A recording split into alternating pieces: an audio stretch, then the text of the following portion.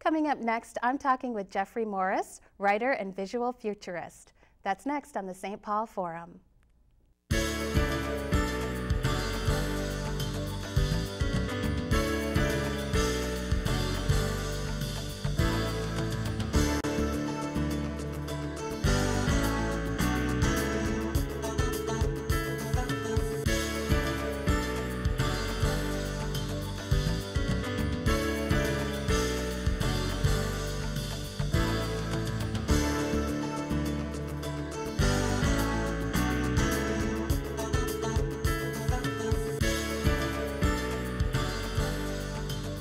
Welcome to the St. Paul Forum. I'm Lisa Tabor, co-host with John Forty while Mike Wassenaar is on sabbatical. Today I'm talking with Jeffery Morris, writer and visual futurist and co-author of Slingshot. Welcome, Jeffery. Thank you. Appreciate it. Thank you for being here.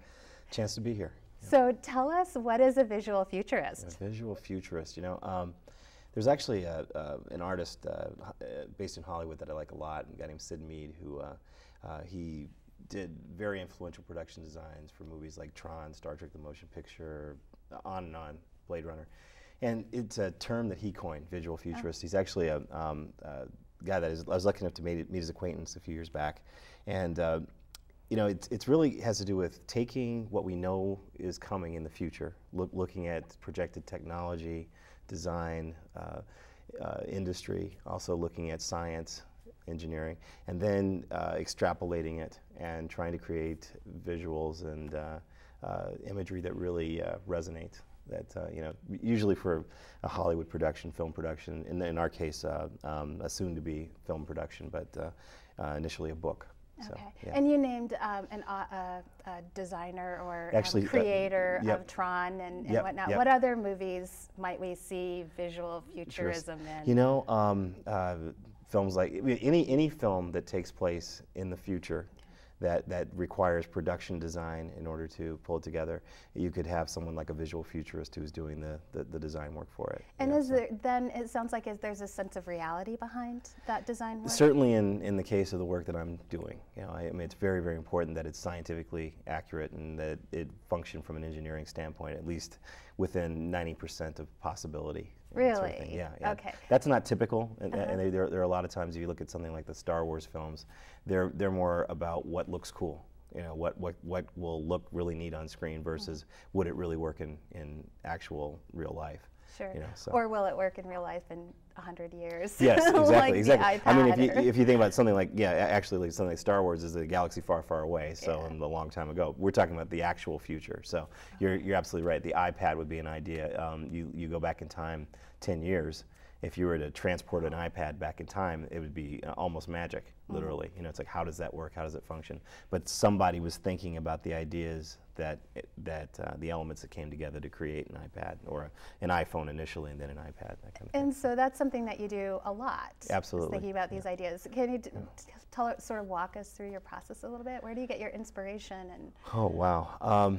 Well, in the case of my book here, Slingshot, that I put together with a great group of people here over the last couple of years, it's a sci-fi story that's set about 90 years in the future. So in the case of something like Slingshot, what we're dealing with is, I do a lot of look every day. I'm always looking online at different engineering sources or science websites or different places to kind of learn about what's out there, what's coming, what's on the drawing board.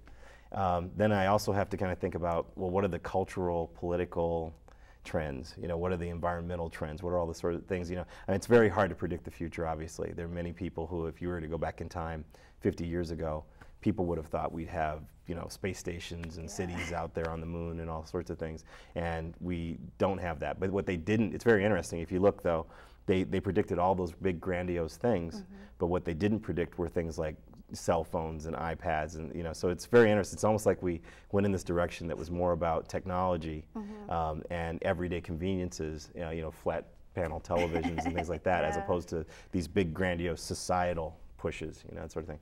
But that said, you know, the research that I do is really about trying to look at the future and trying to figure out what could possibly happen. You know, there's some pretty, you know, certainly there are things that we know are coming. We know that people need more and more energy. We need more energy all the time.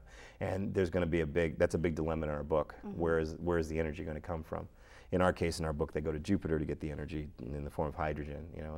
And, but you know, there's this dilemma. Look at what's going on in the Gulf right now, and those sorts of things. I mean, you know, there's choices to be made and decisions, and that's really what looking at the future is all about. Right. In all likelihood, we're going to be completely wrong, but it's certainly fun. There'll be something. Yeah, something's going to be there. Yeah, and it's fun to speculate. It's always fun to speculate. And so you spent a lot of time, years, in fact, developing Slingshot, the concept and the design work and the storyline and everything. Let's talk a little bit about it. Can you Sure. Oh yeah, yeah. So this is this is Slingshot. It's a 160-page illustrated screenplay, and what we basically have are there's a lot of beautiful design work.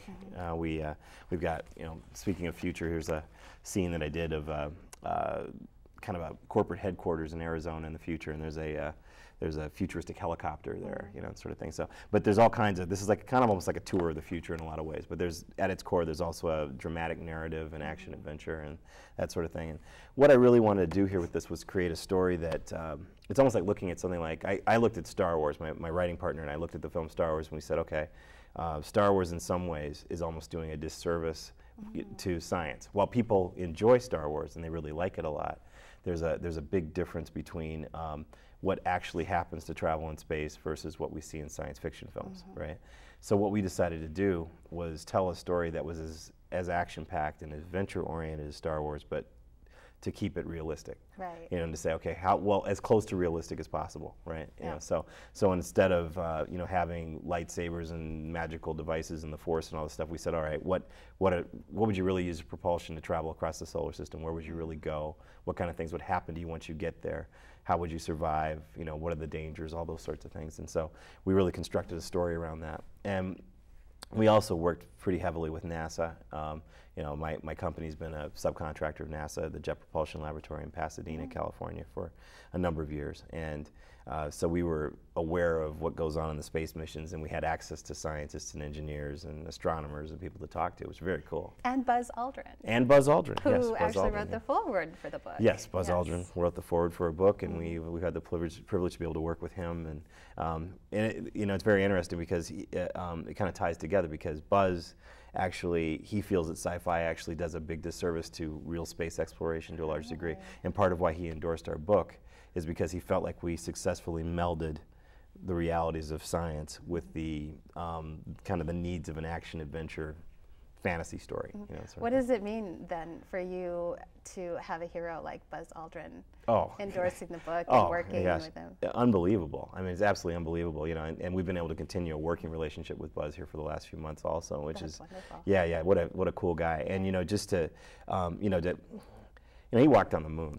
I mean, that's, you know, there are only 12 men have done that, and the idea that you know, that the accomplishment that and the knowledge and the understanding that it required for him to be able to do that. So it was a real honor to be able to tie something like a project that was so dear to my heart and the heart of my partner and the others that we worked on with, you know, someone like Buzz. So it's very cool. Very interesting. And the story, you were talking a little bit earlier about embedding some realism into the storyline. There is reality in that, in the price of fuel. It's not gas, actually. What is it? In this story? Well, we're actually using hydrogen as a fuel source, basically. The issue is that you know, people talk about hydrogen cars nowadays. Like, we should get hydrogen cars. You know, the problem is that you would hydrogen in its natural form basically sort of drifts away from the Earth. It has a tendency not to, you know, it's lighter than air, so it drifts away. The idea, you usually have to make hydrogen, right? And the problem is that to make the kind of hydrogen we'd need in order to power our civilization, you'd actually be using more fossil fuels, and, you know, without a renewable source to actually create the hydrogen, you create it by splitting water from, you know, the oxygen and the hydrogen, and you'd collect the hydrogen, right? And then you'd burn it as fuel.